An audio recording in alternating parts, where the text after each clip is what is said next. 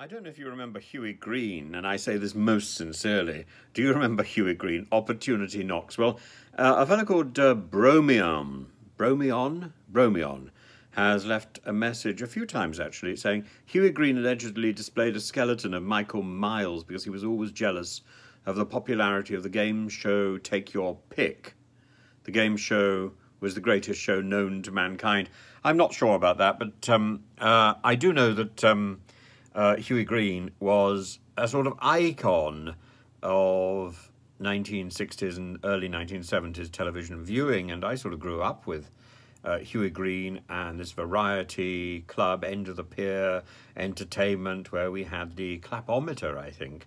And various people like Frankie Vaughan were discovered through the intercession of Hughie Green. Now, Hughie Green was also a monster. He was a homophobe, a bigot, a bully, a serial bigamist, or not a serial bigamist, a philanderer.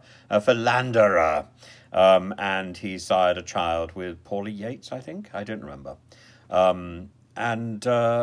He seems to have been, on the one hand, this incredibly genial TV character, and on the other, something of a sort of monster. So I don't know where you would stand on the Hughie Green spectrum, whether you would like him or not like him. I think, like many of the people from the 1960s who were regularly on my telly, Cilla Black as well, a person who apparently had feet of clay.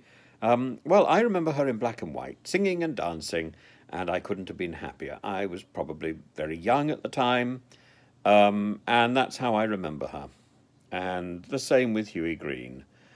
I think we shouldn't let reality intrude too much on our childhood memories. Let's not destroy the past too much.